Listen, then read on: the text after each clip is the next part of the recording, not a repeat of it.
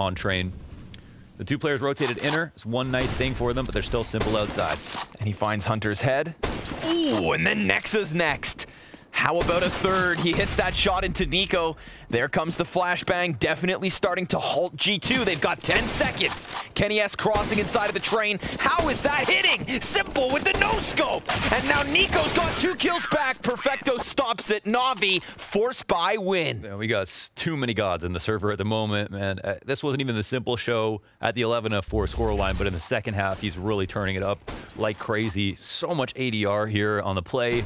But I have to say, before they came out, you could feel this coming a little bit. You used so many nades from G2's side early on, and then you